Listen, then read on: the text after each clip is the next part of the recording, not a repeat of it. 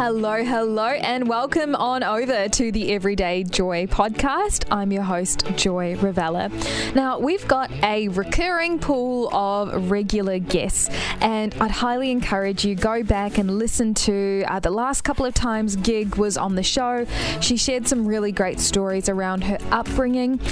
She wasn't born into a Christian family. She basically had to carve out her own faith journey, and she talked a lot about that in previous episodes. So if that's your story, I hope that hearing Gig's story today and hearing how far she's come can encourage you to know that you don't have to be born in a Christian household to live a life that reflects the joy of being a Christian, the joy of being part of God's family. And I have so much respect and love for Gig. I know you are going to love all the conversations this week. Let's get into it. Be brave, be strong, don't give up. Expect God to get here soon.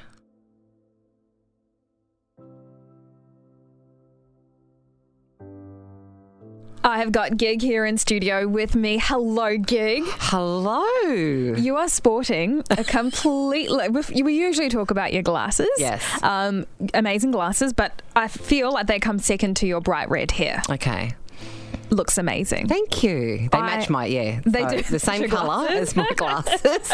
So you see me coming from a kilometre away now. That's right. Well, I've always wanted red hair, but for me, having dark hair, I've got to bleach it first, and then I've got to dye it. But I'm excited. I'm actually excited to go grey. I'm actually excited to whatever my hair colour turns, because it'll be easier to colour your hair. And that's exactly me, because I had such dark hair. Yeah. And I still do at the back. If you look, you do, I've got it's dark at the very back, dark right hair, at the front. Yeah. And so, but I have put some highlights, bleachy bits through, so the colour will grab. Love it. Suits your Gig. It's good for this time of year. It's a bit of a rainy, cold, miserable day today. I just need to change. I'm not sure what to do with my hair, so I just colour it. You always know if I'm not right. It's like she's coloured her hair. I think that's like something's a universal girl thing. Or you cut a fringe, you cut bangs. Oh yeah. What's going on? Are you okay? What's going on? You okay? Cut bangs. Exactly. Tell me what's going on.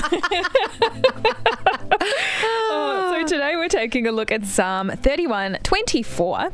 Be brave, be strong, don't give up, expect God to get here soon. I think for me, Gig, my first impression is this idea of expectation. And I think when you're let down so many times by other people and life in general, just to expect again, that in itself can be so hard to do. So it's an easy verse to read, and for a lot of us, we'll be like, yeah, awesome, I know God's going to get here soon. But for a lot of people, that one word, expect, it's tied into a lot of pain and hardship. Mm-hmm. But also on the other side of that, I feel there's so much hope, because God is the one person you can have high expectations of. Completely. And he will come through every single time. Always. And Joy, my first thought on this one is God in saying, in the tricky times, hang on, keep your eyes on me, and I'll get there in the right time. And I think that's the key point, the right time, because we go like, hang on, God, I need this done now. I need it done yesterday. And for me, in my experience, I know things have taken years. And when it finally comes in, then you go, right, I get it now. I had to learn so much on the way. I had to experience the journey, because the journey is what changed my life. Yeah. So expect God to be there, but in his time. And I think that's so interesting, because, in episode 167, we talked about the journey and how the journey is the important part sometimes, not just getting to the destination. The journey is the gold. Yeah. Not the bucket at the end. Yeah. Absolutely every time, in my experience, definitely. Yeah. Yep. I think we've all walked through some of that stuff. It's hard though to be in the waiting season, to be in that space. And I think for me, what this verse tells me about God is it tells me how to wait. It tells me the characteristics I should embody. I should be brave. I should be strong. I should have that sense of resilience, and not that victim mentality, which for me, honestly, I'm quite a melancholic, reflective person. Yep. And if I don't watch myself, I will slip into that. And so this verse is... It's kind of like, how you get like those scenes in the movie where you've got the country dad and he slaps the horse and he's like, come on, giddy up kind of thing. I feel like that's a little bit like for me, it's a bit of a slap on the back saying, come on, be brave, be strong, don't give up, don't forget who you are, expect God to get here soon. And be confident. Be confident in God. And I think that's, for me, that's the key. Be confident and, brave and strong, but confident in it. Yeah. Almost smug. It's like, my God, he's got me. He's got my back. So I love that. Now, you bring that in buckets because of what you've gone through. I know that you've got so many life stories. How has this verse come alive in your world, Gig? I mean, this can be a really hard concept for most humans because relying on other humans is completely impossible. And the way that this has really come alive is after I had my wilderness time. And we did the wilderness time in episode 126, where I spent a year face down in God's presence. And because that was such a life-changing time, and now I can be smug and go, hang on, it is really horrible. I feel like a jerk. I feel like it's horrible. It's uncomfortable, but I'm confident because I know, and I can say this so confidently, that every single time God has showed up. Every single time. I may have had a hissy fit or 3 or 4, but God has showed up every single time. And that's how it plays out in my life. I had that time where I really understood who God was within myself, and I understood how I actually really needed him. Yeah. I know that for a lot of people, if they haven't got time to go back and listen to episode 126, I would first of all recommend you to do that. But what is a wilderness season, and what did that look like for you, Gig? Okay, it was the lowest point in my life where everything had let me down. Everything had let me down, and there was nothing holding me together anymore other than God. So it was a time where I was still doing life, I was still working, I was still, going through the motions, but I'd come home every night and I'd be face down on the floor crying, God, hear me, heal me, see me, hold me, and just praise and worship. Hours and hours of praise and worship just to get out of my state of mind and just to be connected with God. And for that person, as we come to the end of today's episode, who's in that wilderness season, who's in that face down sort of moment, as someone who's walked through that, come to the other side of it, if you could go back to that Gig in that moment, who maybe was at the start of that year, what would you say to her? It does get better because I think your wilderness time is like pregnancy, especially your first pregnancy. When is this going to end? Especially the last 4 weeks. And all the ladies out there who've had their first pregnancies are going, yep, every day is a year. And so I would just go back and say, it's coming.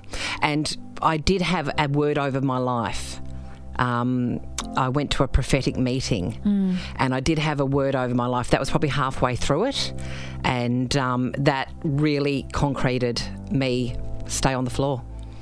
Stay in God's presence. Keep your head down. Just bow to him and just praise him because it's coming. And that word was a confirmation.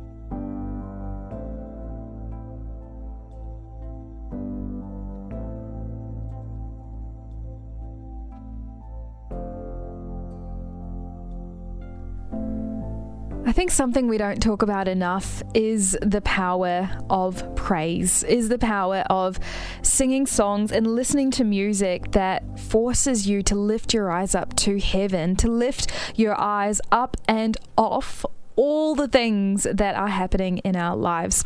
It's so interesting that Gig talks about this because we think when we read this verse, Psalm chapter 31:24, be brave, be strong, don't give up, expect God to get here soon. We don't naturally think about music and songs and worship. And what I really want to encourage you with is a little mini story in my own life. And I can't go into too much detail because it's not my story, but let's just say I went to Tonga on a missions trip, and it was the most amazing missions trip. I loved it. I learnt so much.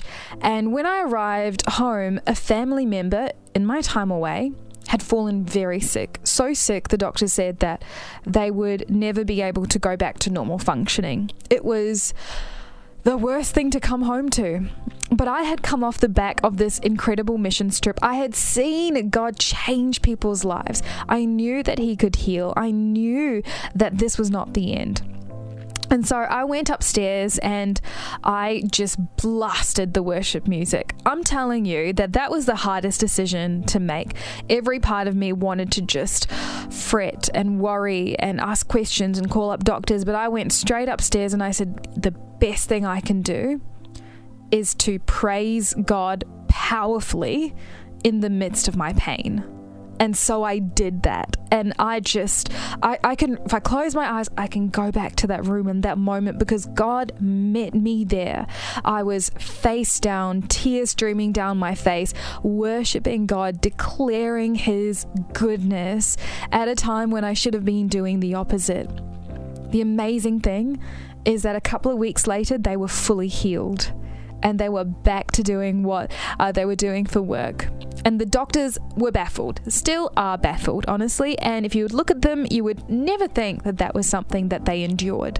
But here's the thing, I do believe that there's something really powerful about praise.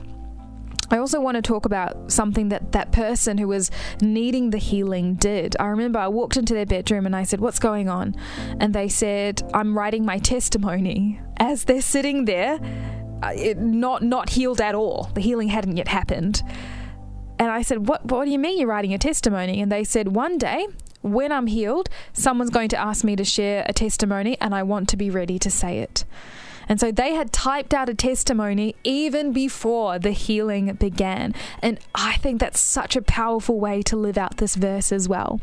So whether for you, the application today is blasting that praise music and sharing and shouting out to the world how amazing God is, or whether it's you penning a testimony that has not yet come to pass, yet being the key word, do something today to live out today's verse. Psalm 31:24. Be brave, be strong, don't give up, expect God to get here soon. Such an incredible start to the week. I'm so looking forward to all the episodes to come with Gig. Catch up again tomorrow on the Everyday Joy podcast, and don't forget to share the podcast with your friends and family, and if you haven't already, to leave a written 5-star review.